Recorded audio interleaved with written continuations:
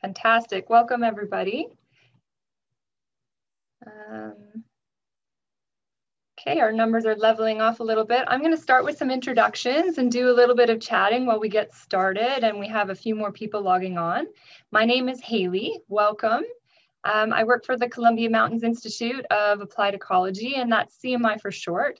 And I join you here from Revelstoke, BC, to present what is going to be the last talk in our 5th season of CRED Talks, the Columbia Region Ecological Discussions. We're here today to hear from Dr. Robyn Irvine, who is going to share some insights in her talk titled, "What Can We See from Long-Term Data in the Columbia River? Patterns of Change Through a Rainbow Trout Lens." I want to thank you for joining us today. We recognize that everyone is juggling a lot in life right now and always, so I just want to say that we appreciate your presence here today. Before we get started officially, and while people continue to log on, I can see we're up to about 58 people on the webinar. I'm just going to take this opportunity to tell you a little bit about CMI for those of you who are not familiar. And for those of you who are familiar, I apologize if you've heard this spiel many times. CMI is a nonprofit society and an association for people working in the various fields of ecology. Our home range is southern British Columbia, Canada, but increasingly we see membership from across BC and into Alberta, the Yukon, and the Northwest Territories. One of the main things we do is provide professional development opportunities such as conferences and courses. Some examples from the last few years include a recent workshop on forest fungi and their role in the ecosystem, a foundation level course of understanding statistics and decision-making for resource managers, taught by Robyn's partner, in fact, Joe Thorley, an advanced field ornithology course, a variety of plant identification courses, critical habitat screening workshops, statistical methods courses, and a diversity of conferences that explore more complex topics like the ecology of regulated rivers, or the incidental take of migratory birds, or our current project, which is scaling up camera trap surveys to inform regional wildlife conservation. Our website is the best place to learn about the things we do, and it has great resources such as preceding documents from all of our major events, and you can find these at cmiae.org. For this particular project, the CRED Talks, this is the first year that we've moved the speaker series online. So thank you, COVID, and welcome to everybody who's here as a result of this event going online. It's been really fun to see who signs up for these webinars.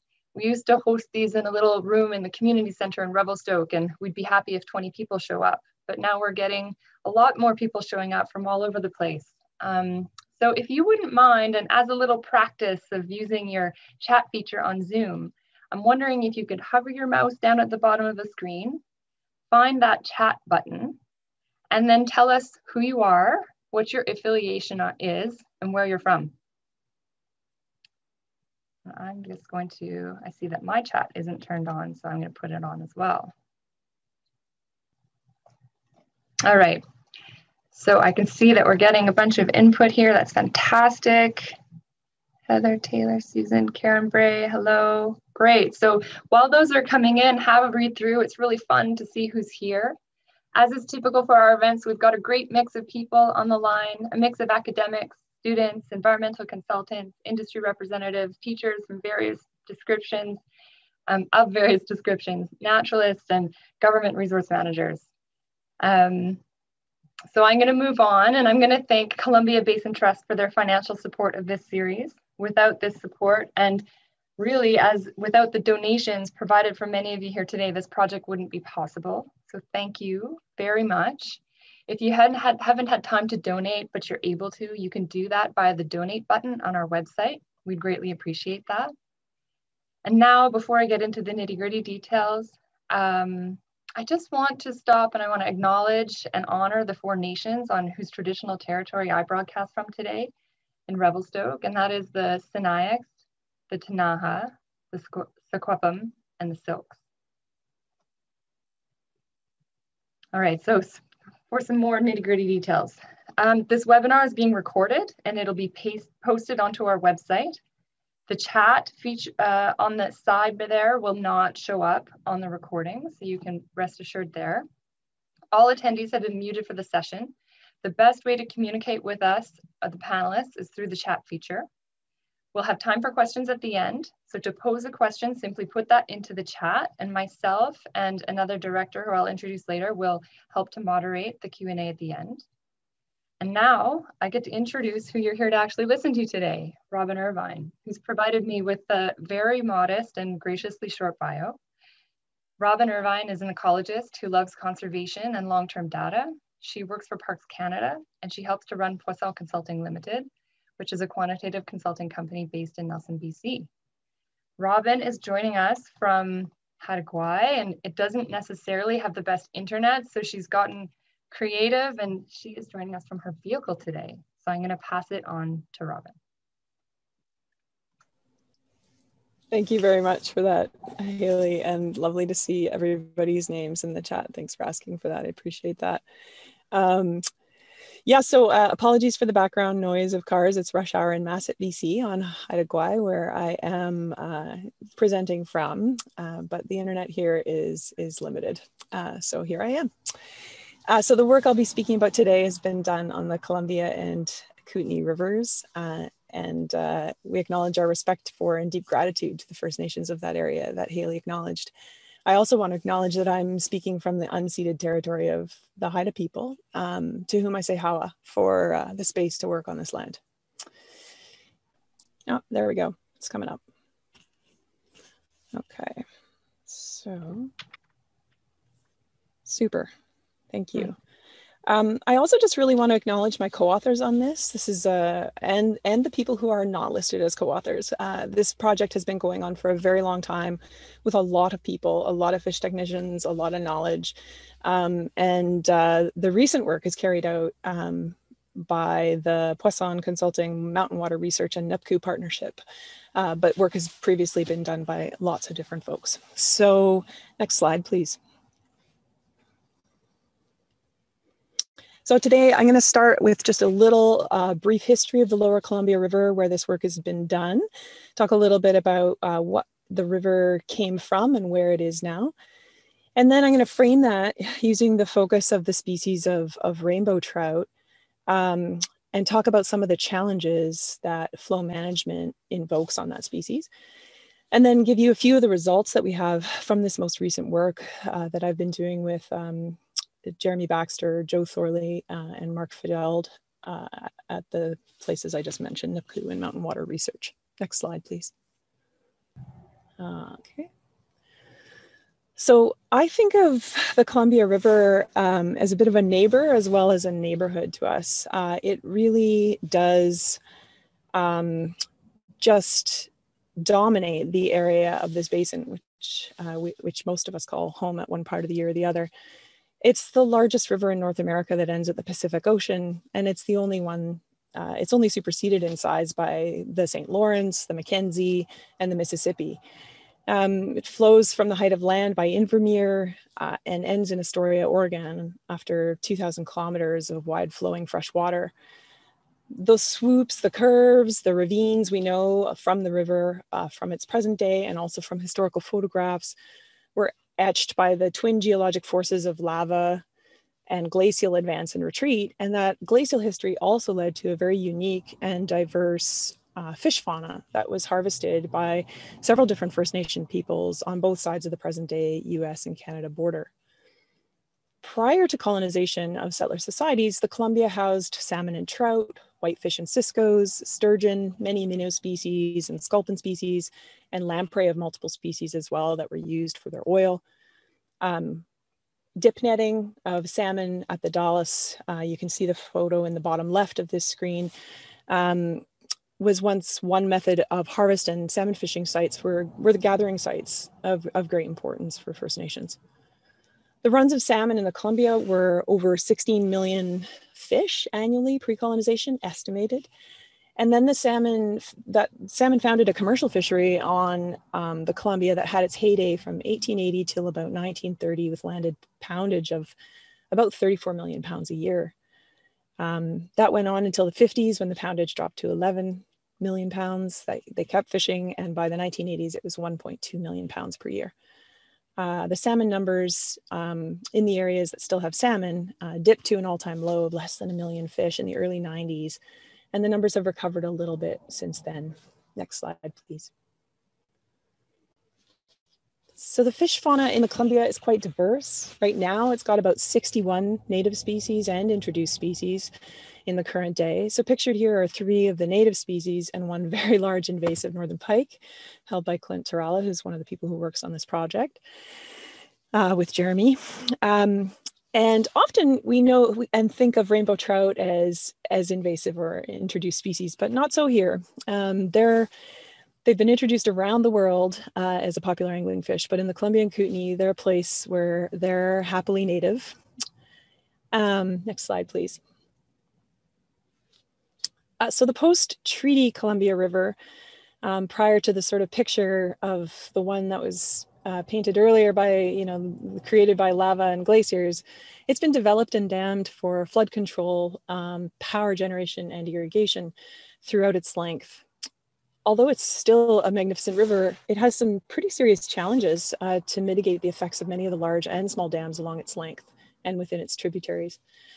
The dams were built in a time and with a mindset that wasn't necessarily geared to minimizing harm to the environment. So while these dams are now operated to reduce harm to fisheries and the river, and that's improved over time, there's still massive changes that the fish fauna have to contend with.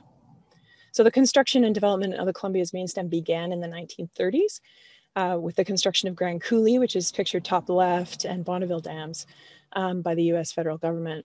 And Grand Coulee was the dam that blocked salmon from coming further upstream. And in fact, today, it still has no fish passage associated with it. Those losses impacted the culture, livelihood, and the spiritual aspects of First Nations life, as well as settlers, and profoundly changed the nutrient regime and structure of the whole ecosystem. The treaty negotiated in 1961 required Canada to build 3 dams for flood control, one of which I'll be talking about quite a bit today. Duncan, Hugh Keenleyside by Castlegar, and Micah. I'll be talking a lot about Hugh Keenleyside. In exchange for providing and operating the Columbia River Treaty dams, Canada received payments excuse me, for future flood control benefits. But it's important to note that at that time, First Nations had no part in the initial treaty negotiations, and evaluations of the compensation that was actually given to Canada has been strongly criticized by both First Nations and non-First Nations folks for the low value placed on the loss of salmon. In 2019, a little ray of hope has emerged after many long years of struggle. An historic agreement was signed with the Government of Canada, Government of BC, and 3 nations to restore salmon to the Upper Columbia Basin, and work is underway to look at the risks, benefits, and how to do this. Next slide, please. So that's the stage. Let's get to the star of the show. Rainbow trout. These guys are some of the cutest carnivores I know. They feed on the rich insect hatches of the Columbia River. So you can see some caddis in the bottom center there. The insect hatches are fairly well known by locals. They're known as Night of the Living Caddis by some people. River Moth Madness is another name I've heard. And they are profound production for the fish to feed on. Rainbow trout are a highly diverse species throughout the basin with respect to habitat and life histories. 5 ecotypes are still found in the basin. And arguably, since salmon's loss in this area, the most important fish in terms of its recreational and food use. So they require throughout their life cool water that's well oxygenated, spawning gravels and water over their nests or redds until they hatch, shallow and warm rearing habitat for the young fish, and an abundance of insect life. The development of the dams within the basin resulted in a reduction in genetic and life history diversity for rainbow trout. The yellowfin ecotype was lost, and there was loss of flowing habitat through inundation, as well as spawning habitat due to fluctuating water levels. So the focus of the rest of this talk is on the development of understanding of some of these potential impacts and how to mitigate them, with a focus on red dewatering and the impact of flow on the recruitment and abundance of rainbow trout. Next slide, please. So first, I'm going to take a little sideways step. As it said in my intro, I kind of have a love of long-term data. And the question is, why? Why would you have a love of long-term data? So I love it because it's valuable and it's interesting. And it's interesting for very specific reasons. It provides data at scales that are relevant to management. So if you think about obtaining information from a variety of years, you encompass the full range of years. So this past year, for example, very interesting because of patterns of human use changed radically with COVID. But also think about precipitation. There's wet years, there's dry years, there's average years, and there's strange years. And if you have long-term data, you actually get to cover the full range of those. It allows the research team to identify unique opportunities. For example, you'll see a picture later in this presentation from a drone where there was an exceptionally clear water year. So if you are studying for just 1 year, you might happen on that 1 year, but you might not. Sufficient data and the variation it provides gives us as ecologists the chance to develop and test predictive models to help with understanding the mechanisms behind what we're seeing in the patterns. Otherwise, we are literally just drawing pretty pictures with dots. The long-term data matches the timescale of the data to the processes of the organism. So rainbow trout, for example, have a generation time of about 5 years. So now, after over 20 years of study, we are getting into just 4 generations of time, right? So it's important to consider those, and for large carnivores and things like sturgeon, much, much longer. Long-term data also provides spin-off questions and collaborations to develop. This kind of seems like a bit of a throwaway point, but as I said at the beginning, this project has been passed on and shared and grown through different people's participation. And all projects can have many iterations and continue beyond the owner at the time's understanding and knowledge. And that's actually quite beautiful to me. We don't talk about beauty in science except when we're sort of exercising our naturalist selves. But this is one area of beauty in long-term studies that I see, that it's intergenerational, like the data. Next slide. So just to orient us a little further, you might have to blow this up on your monitor of choice to see the print on the map.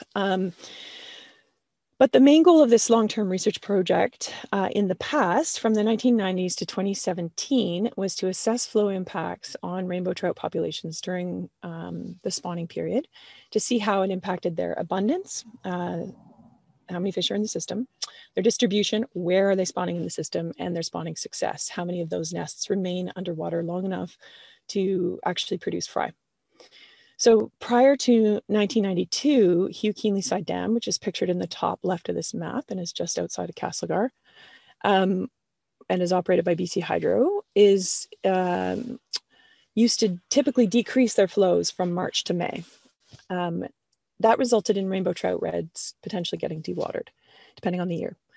So in 1992, after consultation with regulatory agencies, Hydro agreed to alter their flows to keep river levels stable or increasing from April 1st to June 30th. And these are what are known as the rainbow trout spawning protection flows, which I might refer to in various ways as protection flows or spawning protection flows.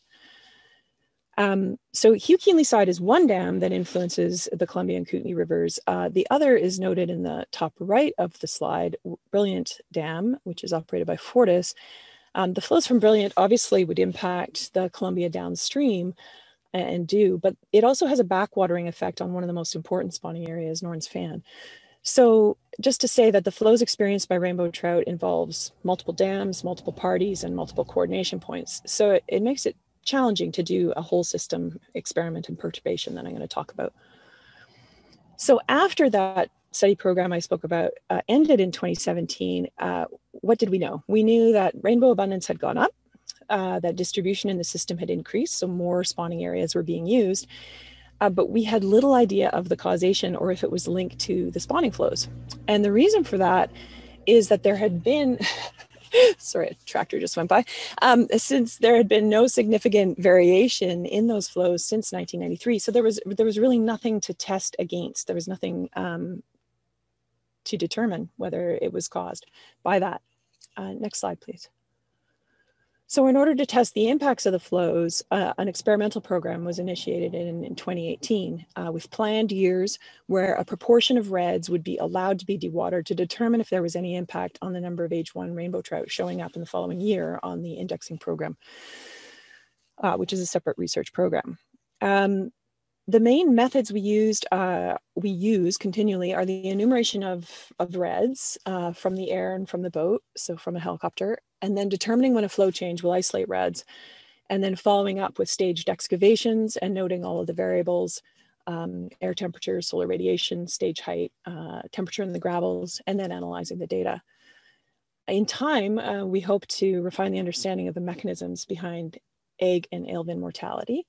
And I'll talk about a little bit of the preliminary results today. So the plan was to turn off the spawning protection flows in 2019, 2021, and 2023. But because of flow management issues, we couldn't actually drop the flows in 2019 to the levels required to strand the reds that we wanted to strand. So only 0.7% of the total reds in the system in 2019 were dewatered. That's about average for a year when the protection flows are in place. It's not simple to do a whole system experiment. I guess that's the real punchline there, when other things like power generation, flood control, and reservoir capacity are still concerns. Next slide, please. So this image zooms us into the area just above the lower Kootenay River confluence with the Columbia, where you can see Norton's Fan delineated in orange on the left-hand side of the slide. This is the most important spawning area identified over the course of this program. And then you can see some smaller spawning areas delineated in orange further downstream on the right upstream bank, which is what RUB stands for. When the fish are spawning, as you'll see on a later image, they leave a large elliptical area of clean gravels behind that can be distinguished from above. It takes a skilled observer to understand what they're seeing, but the folks who are doing this have been doing it for many years, and we have very consistent data collection, which is super helpful. Next slide, please. So these are tiny, but I'm just looking for you to sort of see patterns here. So what we have in the top row is the 1980s discharge from HLK Dam. And what you can see on the left-hand side of each panel is a fairly substantive decrease, generally speaking, from sort of January until April, May. Then in 1993, which is the third panel in the second row down, you start to see a radical change after it was negotiated for the spawning protection flows to start. So what you see is like a little, I don't think you guys see my cursor, do you? No, okay. So you'll see a little drop on the far left. That's kind of the drop right when the flows start, the protection flows start. On April 1st, and then it'll be steady pretty much until June 30th. And then you'll see fluctuations later in the year. So you can see there's just not that much variety. There's certainly differences in the years, but most of the differences you see in the years are later in the year, in the summer and fall months. Next slide, please. So what might be the impacts of no flow protection? Flow protection is obviously effective from what we've seen in this, what I'll explain in this plot. Let me just orient you here. So this is a preliminary model. I do need to say that on behalf of my lovely partner, Joe. And some of it's based on quite a bit of data and some of it's based on not that much data. So in the left-hand panel, the one labeled historical, we have egg and alevin mortality by percent on the y-axis. And then on the x-axis, we have without spawning protection flows or with spawning protection flows. So in the left-hand panel for historical, what we have for without spawning protection flows is data from 1991 and 92, centered around roughly 45 to 50%. Now this is based on very little data, but this was from Norns Creek Fan and is empirical data that is then modeled with some uncertainty based on those two estimates. The right-hand violin, and violins are kind of intuitive, but let me just explain them. So a longer, skinnier top to a violin plot tells you that there's more outliers and the spread of the data sort of dribbles off into the top end.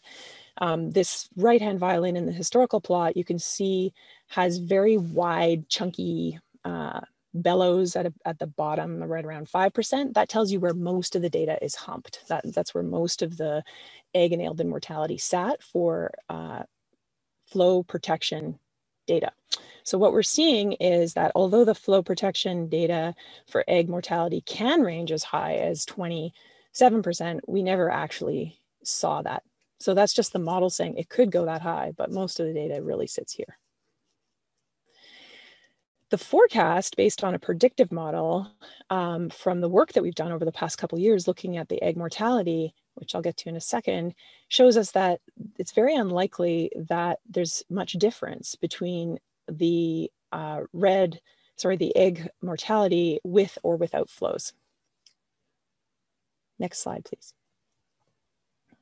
And I'll get back to that because I know that's a bit confusing in that orientation, but it made sense at the time I made this. So we're looking at the abundance of rainbow here, and I just wanted to sort of talk about what we've seen. The reason the egg numbers and mortality are being assessed in this experimental way is due to the other monitoring programs noting decreased rainbows size and condition, so the fatness and healthiness of the fish. So this changing condition led the technical committee to implement and assess this experimental flow protocol. And what we're seeing here is a classic ecological relationship where, you know, if you have a few fish in a system, they tend to be relatively large. And if you have a lot of fish and they're past a carrying capacity, they tend to be smaller. And so that isn't necessarily being borne out by anglers' experiences. It's hard to say because that's very subjective, and certainly experienced anglers will shift their patterns with fish patterns, but we are seeing it in the indexing program. Next slide, please. So this is an orientation of where we're seeing the most spawning in the system. And so there's two main places, so Norns Fan and Janelle. So Norns Fan is that area that we saw earlier on the map. It's just above the confluence with the Lower Columbia River. So that's in that first panel. You can see the hump at 0.5. That would be Norns Fan. Sorry, that's the LKR. LCR above LKR is at 8 kilometers. We've got Norns Fan.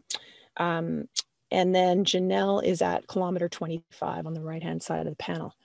So because we have these dominant sites that make up, you know, more than 25 to 30% of the eggs, it's pretty critical that those areas are successful.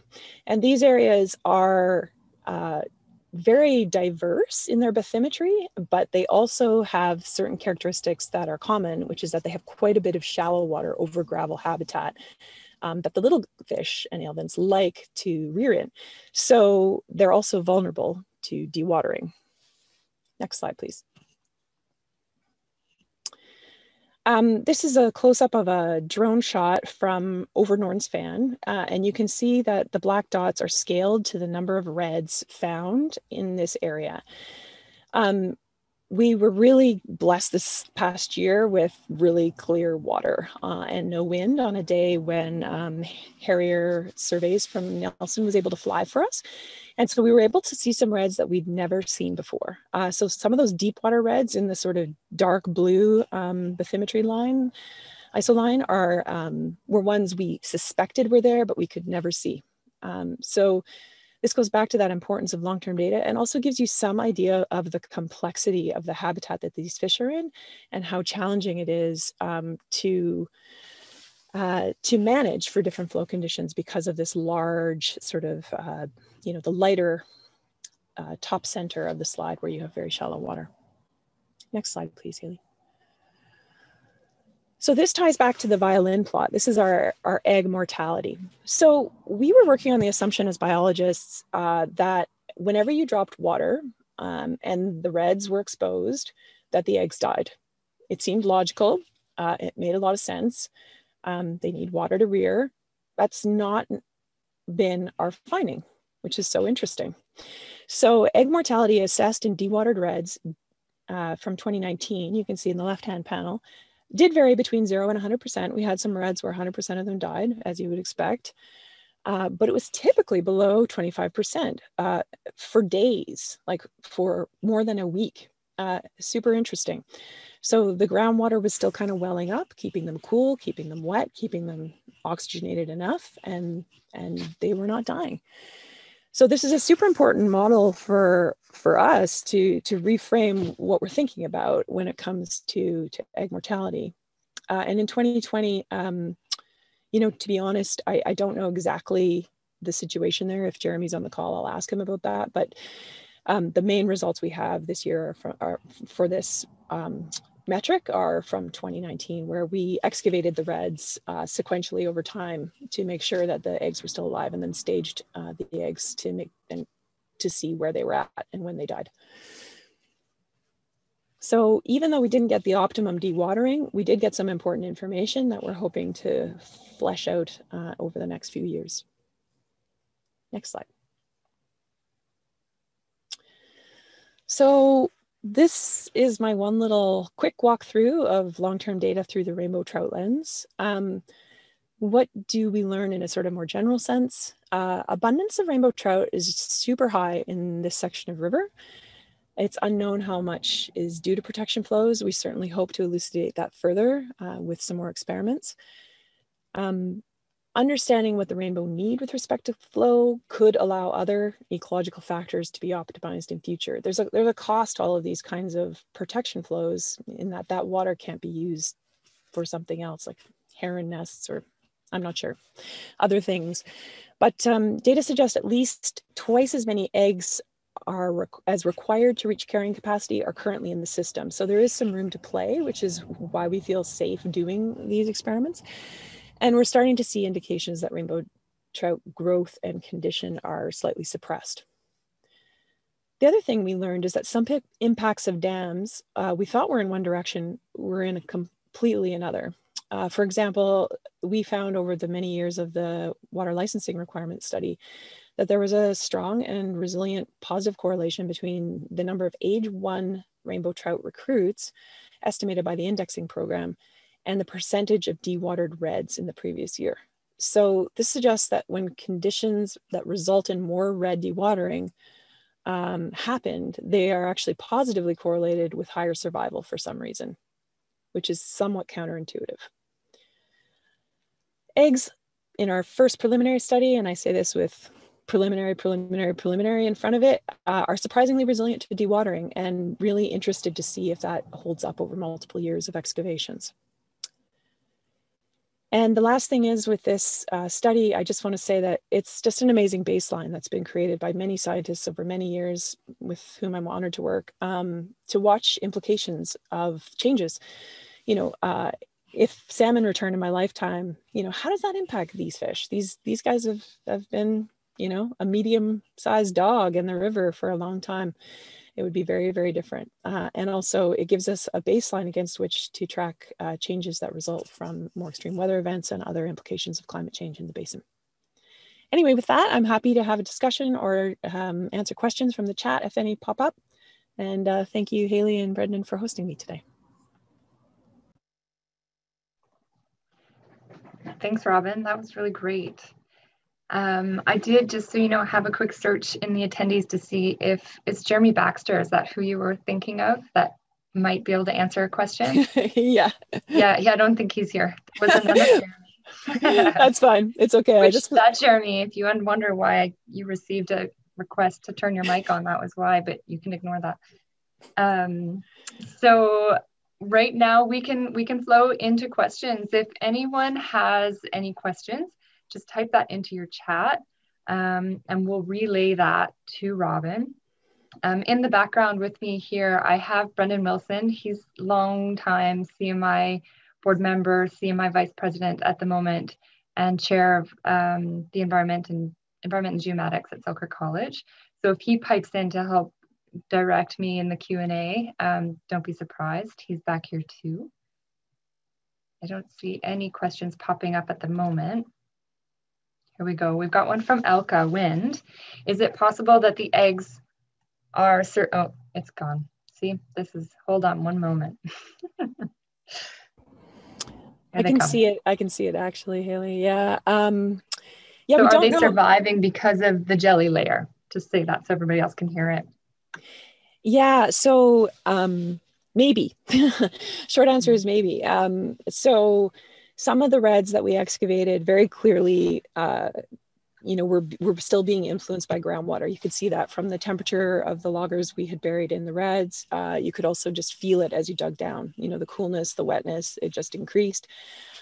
So there's probably a number of things. So this project is carrying on for probably an additional 2 years, and we're hopeful that we might be able to get a little more discernment.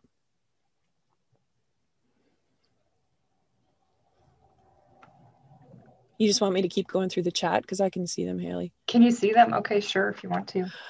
Kathy Eichenberger said, has improvement of water quality over the last 3 decades been a contributor to the increase in population? That's a great question to which I do not have a great answer. I know that folks from Kelowna Ecoscape Consulting has worked on the water quality and nutrient regime in the Lower Columbia River, but it's been relatively short term, more water licensing requirement timeline, so 10 to 12 years. So I'm not sure if there's anyone who's been on the Columbia River longer on the line. I'm happy to defer. Has there been studies on egg predation? There's been lots of anecdotal egg predation work. Sturgeon love rainbow trout eggs. They just float over Norn's Fan and hoover them up with their little protrusible mouths. It's quite something. But as far as I know, there's been no study on the impact of egg predation on the recruitment to the population, if that's what you're inferring. Are you seeing any red superimposition, Dylan Glazer or Glasser? Yes, we are. Generally speaking, you can still tell to sort of an order of magnitude how many are being superimposed. So the first one's really easy to see because of the scraping off of that dark periphyton that's on the rocks in the Columbia. It becomes quite light. Then it sort of expands out, but the size of the spawners and the size of their reds is relatively similar. Obviously, first-year spawners who are smaller do smaller ones, but like they do, you can kind of say, okay, that would be like 5, and make an estimate. Okay. Kevin Rossi, do you think better survivorship being correlated with red dewatering is due to lack of rearing habitat for fry or high competition? Yeah, so we talked about this quite a bit in our 2018 report, Kevin, which might give you a more fulsome answer than I can give you here if you'd like that. You can always email me. But one of the things that we thought it might be is that it actually got us to a stage in the river that might have been better for rearing habitat and less competition. So there's a very old, very famous book about trout competition where you end up with bigger fry when you have less fry in the system. So it could be either one of those things. Can this dewatering finding extend to shore spawners in Kootenay Lake? Greg Utzig. I wouldn't say so, Greg. Super different system, different species, in fact. If you're talking about kokanee, I'm not sure if you're talking about the shore spawning rainbow. Yeah, I don't know. The groundwater and the hydrological sort of encounters was different between reds, so I wouldn't want to extrapolate to a different system like Kootenay Lake. Luke Turcott, these are very interesting results. Do you think flow ramping could cause larger mortalities at a later life stage? I'm thinking of stranding of the emergent fry and young of the year. Yeah, there's been a ton of work done on stranding by Golder Associates, Okanagan Nation Alliance, as well as myself and my partner, Joe Thorley at Poisson Consulting. So what can I say? I can point you to a river research and applications paper that we published on stranding in the Columbia River that was based on 12 years of data. That might help answer that question. It does cause mortality. The level of mortality whole river is difficult to extrapolate because of the high variation amongst sites. So Janelle, for example, with that low gradient, shallow water, warm water, fry love to rear in there, and they unfortunately get stranded in there. When they do an exclusion fencing around that, as they've done a few times, when they know a drop is coming for various reasons, it's very effective. But then there's potentially knock-on costs of losing that rearing habitat.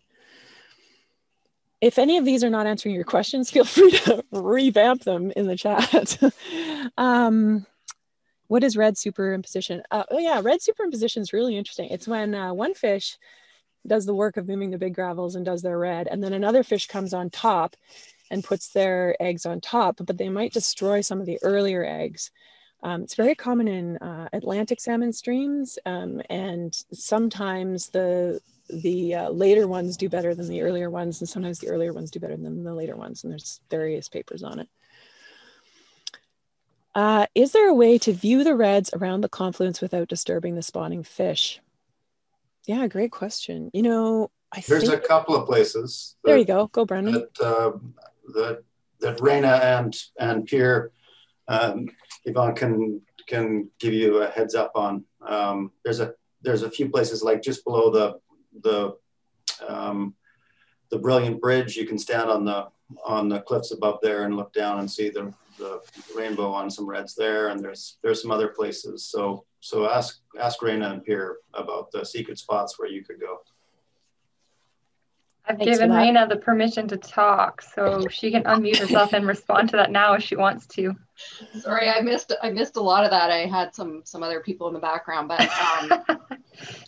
and I don't know what's going on. But yeah, that place that Brendan just mentioned, that's below, it's on the big bedrock outcrop below the Brilliant Bridge, is fantastic place to watch some of the really large rainbow spawn. They come in quite early and it's quite clear there. Bring your polarized glasses. And if you sit up there quietly, I always take classes there. And I think Pierre takes his students there now too. And yeah, it's a great spot. And you can also see sturgeon in there often too, because yeah, they're coming in to hoover up the eggs. Yeah, thanks for that, Raina. I see you have a question here. Do you think the recontouring of the fan gravel bars in early 2000s reduced dewatering or moved the spawning? I don't know. The stranding work that I did when I was working for Golder and Castlegar certainly indicated that it had dropped the stranding rates on those. I don't know whether it helped with the dewatering or if it moved the spawning. The thing with the abundance of the fish in the system right now is they're basically using everywhere they can because there's so many of them. So potentially if the fish numbers drop a bit through management or predation or other mechanisms, some of those areas that are less optimal will start to get selected out again, but I don't actually know the answer to either of those. And then Sam Johnstone asked, are steelhead included in the Pacific Salmon Reestablishment Plan proposal? Great question. Also don't know the answer to that one. I hope so. Yeah, I don't know. That was a bit of a lightning round. Anyone else? That was a lightning round. You did well, fast and on it. And we're not even needed. So that's great. I think that probably concludes the Q&A. We have a comment that says good stuff, and I can't agree more.